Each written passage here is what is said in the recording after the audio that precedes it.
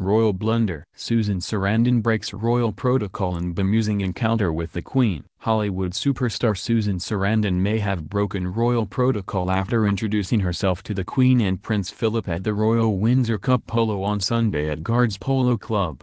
The actress shook hands with the royal couple, and received a warm smile and outstretched arm from the Queen. However, Prince Philip appeared more bemused by the American actress, and even leant over to the Queen to work out who she was. The couple's confused expression following the encounter was perhaps due to the actress breaching royal protocol, which stipulates guests should wait until being introduced to the Queen before speaking to the monarch.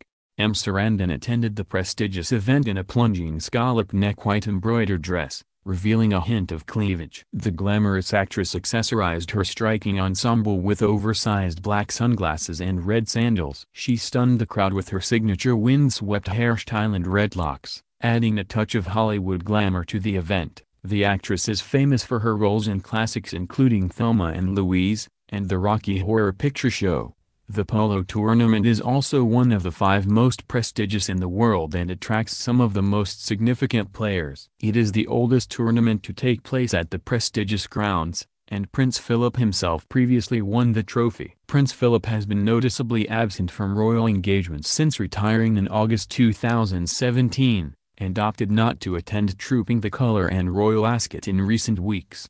However, polo remains one of his strongest passions, and he accompanied the Queen in handing out prizes to the winners. He was also spotted at the nuptials of Prince Harry and Meghan Markle in St. George's Chapel in Windsor in May, and has been seen driving a carriage around Windsor Great Park.